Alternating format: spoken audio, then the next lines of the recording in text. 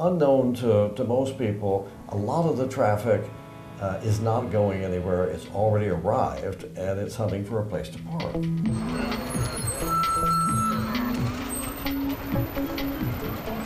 The problem is that if the spaces are all filled up by long-term parkers, that other people who do want to park are very frustrated. They double park in front of the store that they want to pop into.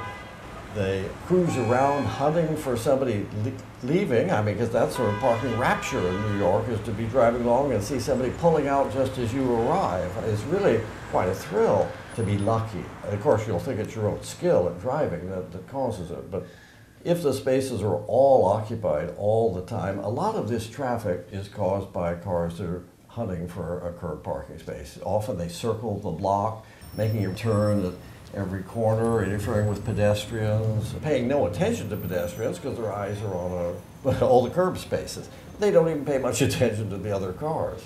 The argument that I would make is that because the parking is so cheap or even free, the people who get the space want to stay for a long time. I was taking a taxi from the Upper East Side to the Upper West Side, and I was stopped at a traffic light, and there was a fire truck behind us with its sirens going, and there was a guy double parking who he was in his car but didn't want to give up this space he got. And it took literally 3 minutes of sirens and horns from this fire engine before this guy decided, like, oh, I guess I have to move. Suppose we thought to solve the problem, we nudged up the price of parking maybe by 25 cents an hour during the hours when there are no vacancies. Maybe if it's $1 an hour now, went it to $1.25, nothing would be different. It's still a terrific price, $1.50. And then there's a little bit more turnover, and you see less double parking. The spaces are full, but there's still some cars cruising. Well, what's the point of raising it even higher than that? Well, suppose we nudge it up to maybe $2.25 an hour, so that here there's one vacant space, and then a car that had been cruising quickly takes it. So we've reduced the amount of cars cruising. Maybe we go up another quarter, and then there's another vacant space, and it's taken, but because the price is high, this car leaves. You know, there's much less traffic here on the road. What happened to all those cars? You can say, I think what happens is that if you're coming to, say, like our visit today, if I had driven here, I would have had to allow time to hunt for parking when I got here, to drive right. It might happen. Yeah, I might be lucky and park right away, but it might take me half an hour. So I have to arrive early and drive around.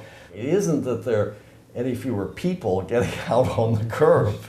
It just means that they haven't spent 10 minutes hunting for parking. That's where the traffic disappears to. Right now, when parking is very cheap or close to free, people are happy to park there all day. You know, they're given strong incentives to get this very cheap resource and keep it as long as possible. You know, for stores, employees just parked out in front. Yes. Whereas if you're the store owner and you have a choice, you would actually prefer to have a spot that turns over 10 times a day with different customers. So you can actually get more customers coming into your store.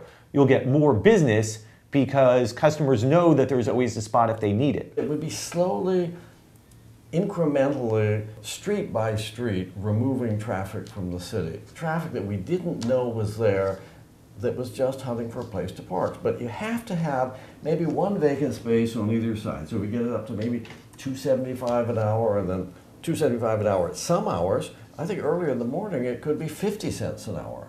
The major reason for adopting the right pricing of curb parking is the amenities. It is not the improvements in traffic. You can take a photograph of the clean sidewalks, the new street furniture, the historic street lights, the brand new street trees, the new street tree grates, all the things that make a sidewalk wonderful.